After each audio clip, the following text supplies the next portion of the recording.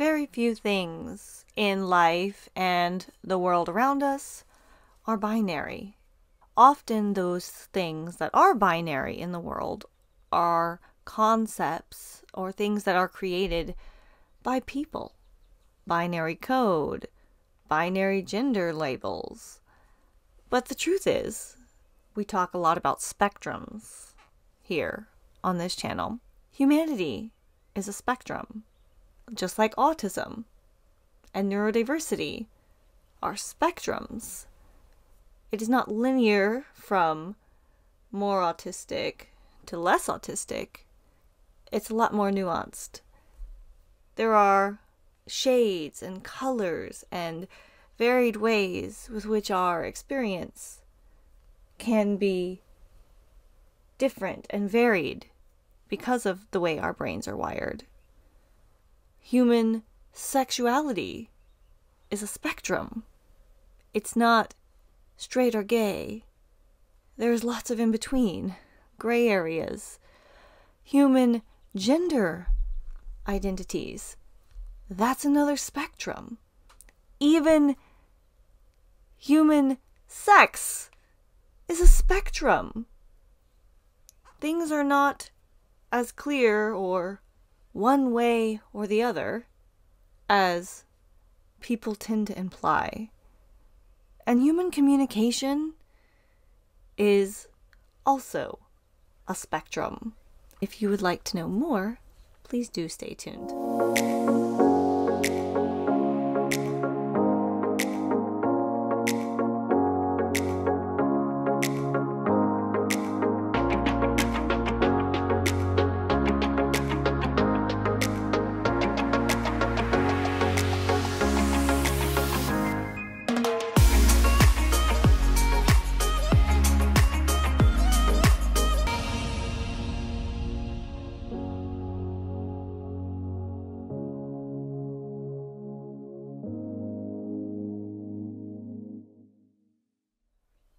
Not knowing that I was autistic for the first 29 years of my life meant that I had a lot of miscommunications with other people because I did not understand the differences in autistic and non-autistic communication, or the differences in human communication, and how my communications were often being misinterpreted by the people around me, and also how I was constantly misinterpreting what other people were trying to communicate with me because I didn't understand communication differences, and I assumed that everyone communicated like me. When you do this, it's really hard to decode other people's intentions. The other thing about communication as an autistic person that I struggled with in not knowing that I'm autistic is that a lot of people in the world naturally learn to read human body language and facial expressions. And I didn't do this. People tend to expect you to be able to read the room, whatever that means. I've never been able to do this. I, only since finding out I'm autistic at the age of 29, almost 30, am starting to be really interested in human communication and human body language and facial expressions, because it never occurred to me to look for nonverbal signals to see how other people were feeling until I found out I was autistic and learned that that's what a lot of people around me do. It's mind-boggling to me. So I've been really obsessed with the differences in human communication since a little over 5 years ago now, when I learned about myself and how my communication differences majorly impacted my life. In autistic spaces, a lot of times we will talk about communication, output, and input. Those of us who have audio processing differences, like I do, may struggle to really grasp and process spoken information as it's assigned to us. That means we may need to get things in writing or given to us another way that's visual instead of through the ears. Or we talk about how outgoing communication can be impacted as an autistic person, and how some of us may or may not communicate with our mouths, or how, despite the fact that we communicate with our mouths most of the time, sometimes we may not be able to do that.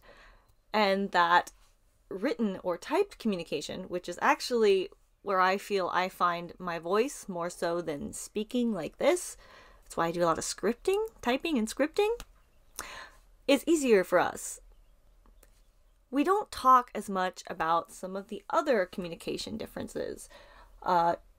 The fact that some people are very instantly ready to discuss something that they've just learned, or the fact that some of us need additional time to process and adjust to new information and may not be ready to communicate right there in the moment, or how anxiety impacts our communication, because if we are feeling anxious or unsafe, we may be closed off and hold back because we feel unsafe and we are uncertain about if what we have to say will be accepted, if we don't have emotional safety.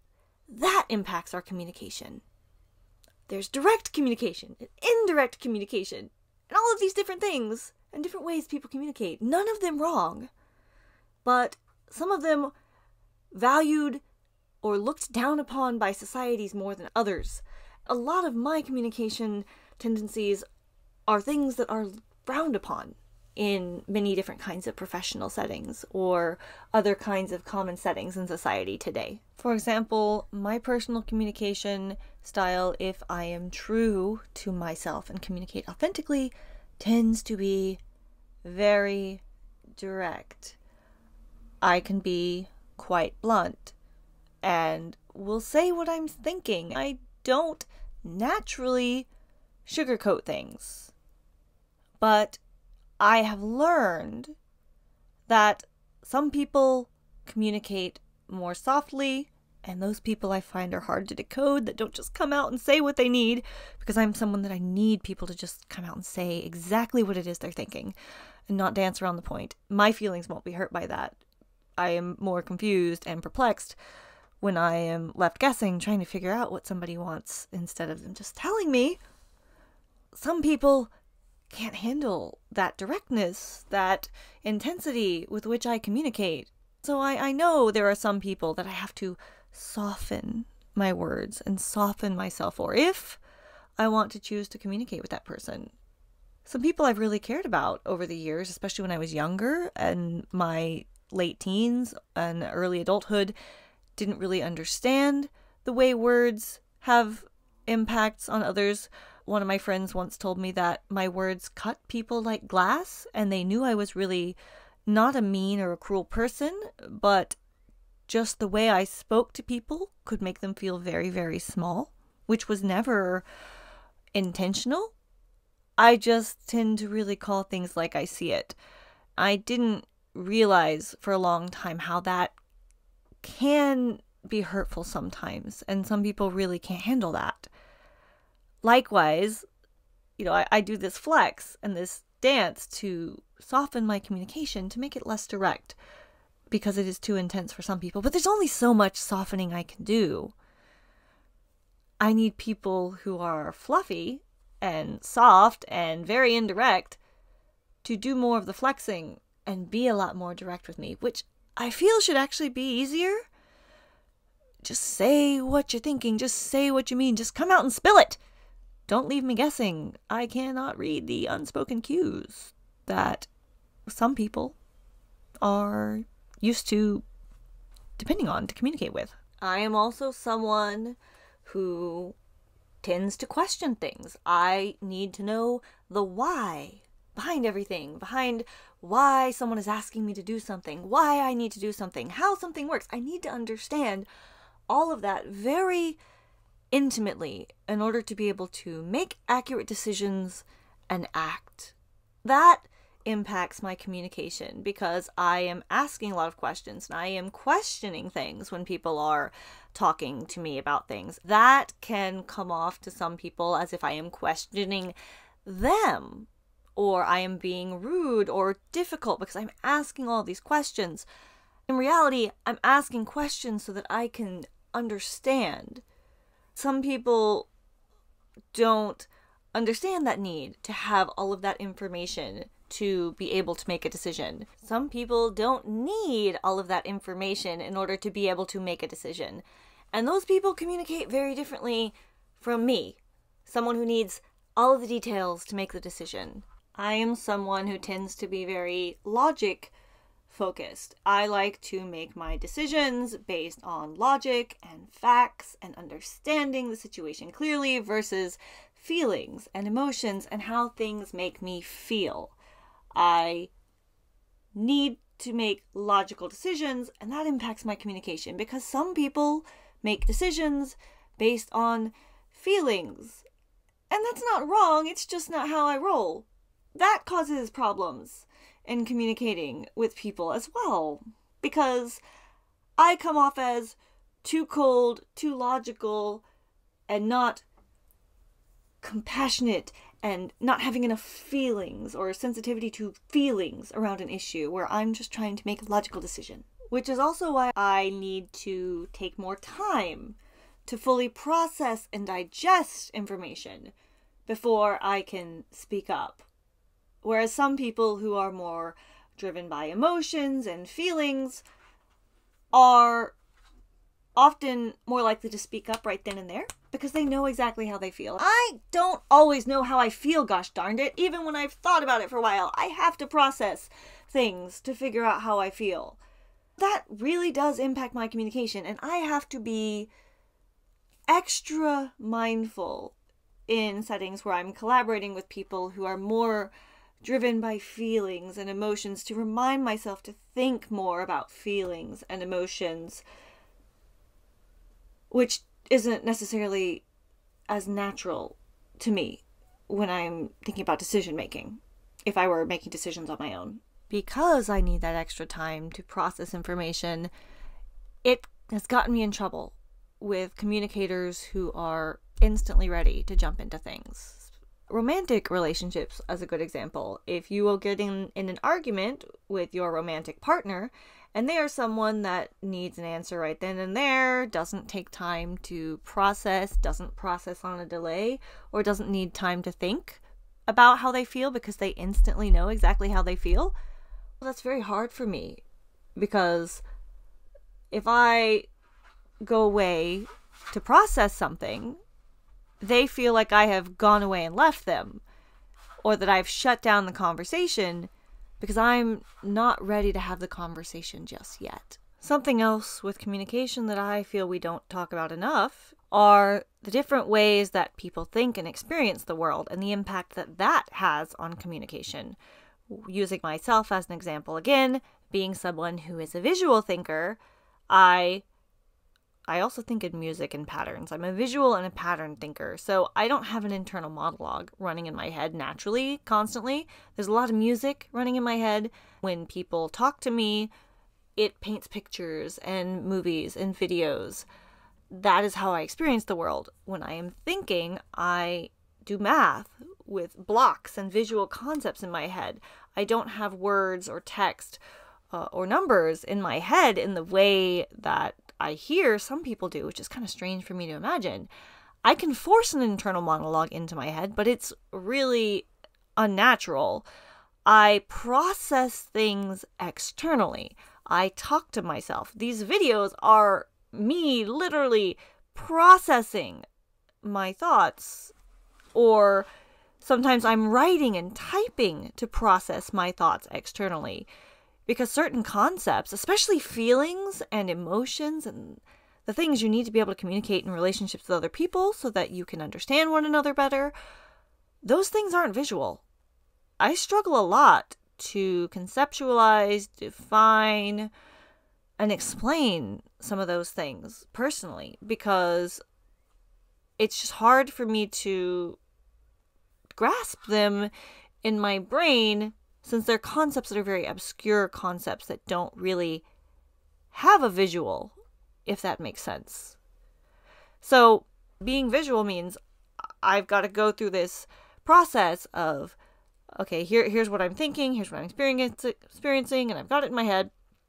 How on earth do I convey this to other people so that other people can understand? I have to somehow put this into words. Sometimes there are things that I know. With every fiber of my being, I know them. But I know there is no way in heck I could possibly sculpt the words, craft the words together in order to explain what it is I can see here, because it's visual. It's not in words. So it takes me a long time sometimes to go and process something that I understand without words and find a way to put that into words. These are just a few ways that my communication as an autistic person causes problems when engaging with and communicating with people who don't communicate like I do.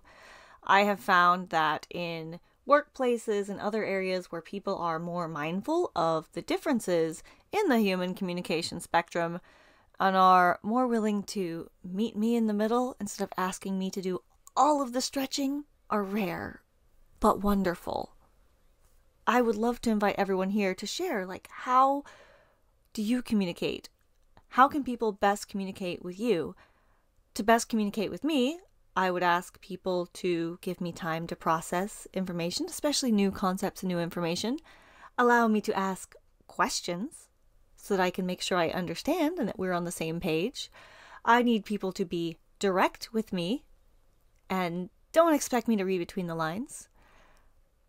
I much prefer getting any kind of important details, deadlines, or things that I need to remember in writing. Often, I would like to do the same. Work out all of the important details that I need to share with you in writing, because I know that doing it spoken won't do it justice. What are things that people can do to help you be able to communicate most effectively and meet you where you are with your communication needs? Drop them in the comments below. All right, all. Thank you so much for hanging out with me this week.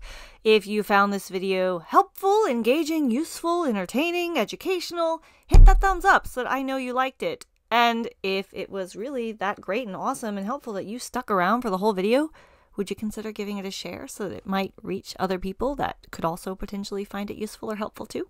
I really appreciate each and every single one of you who share the videos, give your reactions so that I know if I am on track, if you like the videos, or comment, add video suggestions and feedback, and dropping your questions. All of that is extremely valuable. So thank you to each and every one of you who is here with me, engaging and helping me make this content what it is. It wouldn't be anything without you, the readers, the viewers.